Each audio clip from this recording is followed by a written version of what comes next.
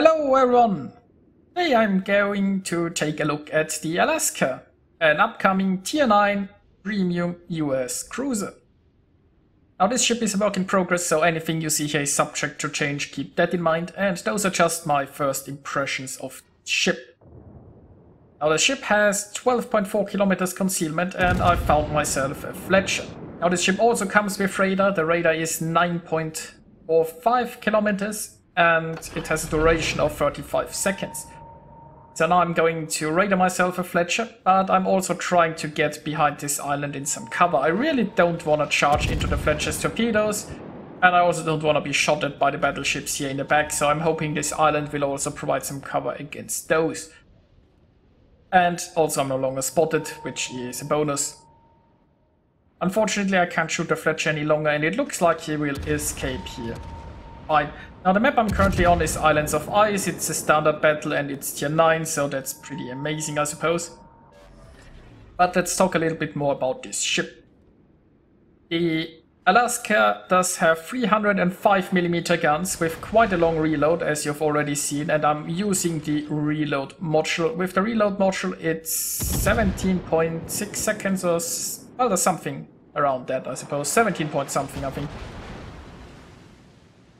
Now, the Alaska has the better penetration angles for armor-piercing shells, which is quite nice, and maybe I should have aimed a little bit lower at the Buffalo, but I got penetrations, and that's always quite nice.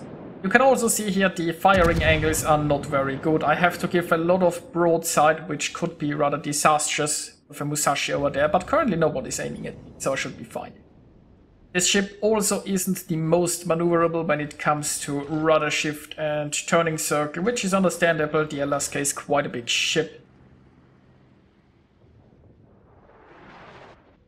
Now, armor-wise, the Alaska, well, the deck is reasonably protected. I think it's 32mm, but you have a lot of superstructure. And the bow and the stern, they are vulnerable with 27mm of armor. So most battleships can just overmatch your bow, and while your citadel is very low under the water, if they overmatch your bow, the shell might just travel further into your ship and hit your citadel, so keep that in mind. You are by no means invulnerable to citadels. Now you have a pretty decent hit point pool, so you can take a few hits before you're into trouble. Now with 12.4 concealment, it's rather hard to get that much use out of the radar in my experience. You just can't really sneak up on them. You have a very huge ship, so it's harder to hide behind an island. You don't have the usual US shell arcs that arc up to the moon and allow you to lob the shells for all sorts of islands. And if you can't get that close, then it's harder to use your radar. Instead of the radar, you could also bring the spotting plane or the fighter plane. Personally, I'd still choose the radar, even though it's harder to get some use out of it. Radar is just such a powerful tool that I wouldn't go without it. Now you can either pick hydroacoustic search or defensive fire. Since you're a rather large ship, defensive fire might be very good to defend yourself against carriers. And yes, I'm aware that there are battleships here towards my broadside, and considering that now ships are aiming at me, I really should angle more against those, but I'm already undetected again. So unless they already have salvos in the air, I'm fine. Now, anti-air wise, this ship has decent anti-air as you'd expect of a US ship. Well, decent anti-air with defensive fire.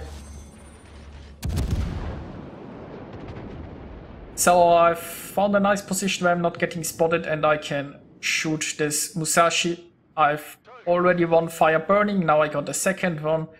And now he's used his damage con. Now let's see if I can get another one before he gets away. Now the high explosive performance on this ship has been treating me rather well. You have, I think, a 27% fire chance, but you don't have such a high rate of fire.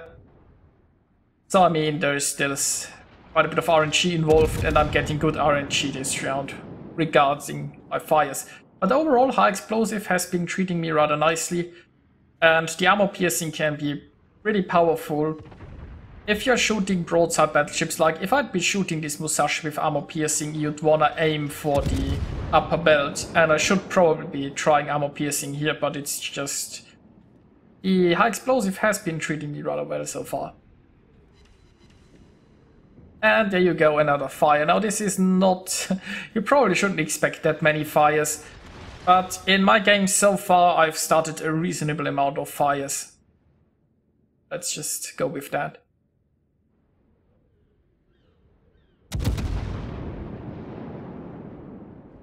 Well, what else is there to say about this ship?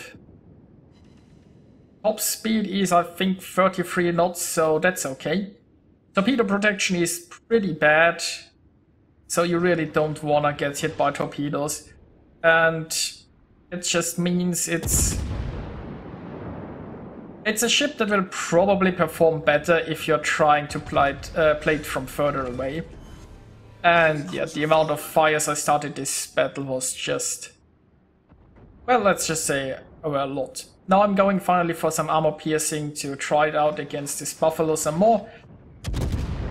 I mean, I had some nice penetrations against the Buffalo early on. And I mean, this battle we're just absolutely wrecking the enemy team. There is not much to say about that, I suppose. So I can now just charge into the remaining ships and see how my ship performs, because it doesn't really matter anyway. And maybe we can find something where we get a few citadels out of it. I'm back to high explosive here because I thought that Buffalo wouldn't show me much broadside.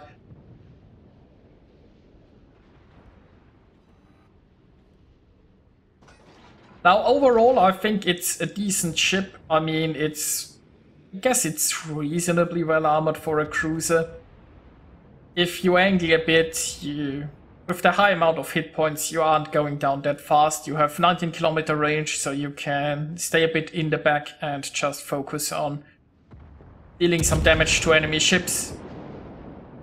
The accuracy of the guns is not as accurate as regular cruisers, but that's, I guess, expected with 305mm guns, but again, it has been treating me reasonably well so far.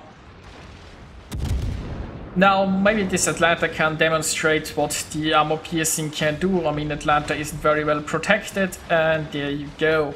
Nice citadel coming up. Now that Musashi is a bit of a problem, the Bismarck less so. Your bow is armored well enough that a Bismarck can't overmatch it. So if I go bow in against a Bismarck, that Bismarck will be in some trouble. Well, the Musashi not so much.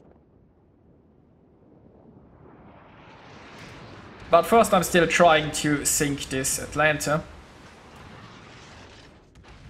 And yeah, I mean, it's certainly a decent ship, but there are some things that you gotta be aware of, like the limited turret angles make it hard to kite away, especially with two turrets at your front. Going bow in against the Bismarck works marvelously, but there are a lot of ships that might just overmatch your stern, and it's not the most maneuverable ship. You really don't want to get hit by torpedoes, and it can be a bit hard to get into a useful radar position because you're such a large ship. But yeah, the hit points add a nice bit of tankiness, and the 305mm guns feel quite nice. So I guess those are my first impressions. Let's see what Wargaming does with this ship. I think it's decent the way it is. It has some weaknesses, it has some strengths, and it can be quite a bit of fun to play. We've destroyed an enemy battleship. Here we are with the results and some closing thoughts. Now the Alaska is by no means a battleship, but she seems reasonably tanky for a cruiser, mostly because of a high hit point pool. The guns, well, for me the high explosive has been performing pretty well, and the armor piercing, if you know where to aim, is pretty good as well, I suppose. You have higher caliber guns, so you are not the biggest TPM monster, but I like that sort of thing.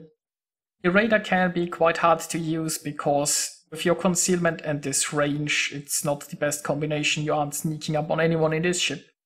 And your high reload means that you can't get too many salvos off against the destroyer, so if you miss one salvo, it can be pretty bad, but if you hit, it can be pretty devastating, I suppose. The firing angles are certainly something getting used to and can be annoying at times, but it comes with a nice long range of 19 kilometers where you can just sit a little bit further behind and farm some damage if you so choose. So yeah, let's see what Wargaming does with it. I hope you enjoyed watching this video, and I'll see you guys next time.